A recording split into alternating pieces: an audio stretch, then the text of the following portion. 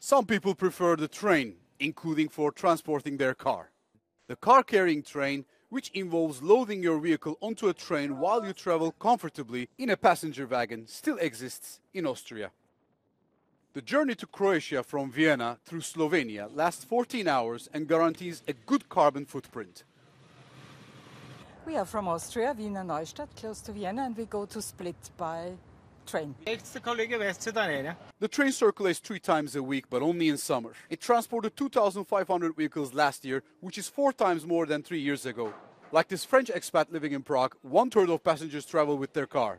Combien ça vous a coûté tout ça? À peu près 800 € pour 3, avec le bébé, la voiture, l'aller-retour. Ça fait une somme quand même. Ça a l'air impressionnant, mais quand on enlève les 2 jours de trajet en voiture, les nuits d'hôtel pour 3, quand on fait le calcul, peut-être qu'on perd une 70 €, mais ça vaut vraiment le coup, quoi. And for many people, like these Austrian bikers, the climate crisis is a game changer. It's not environmental friendly to drive a motorcycle, but if we can do most of the kilometers by train, it's a good. You feel better.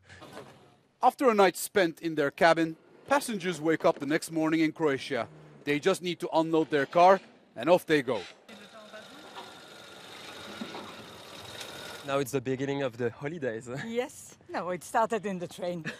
Car-carrying trains also exist in Germany, but not anymore in France, where they weren't considered profitable enough.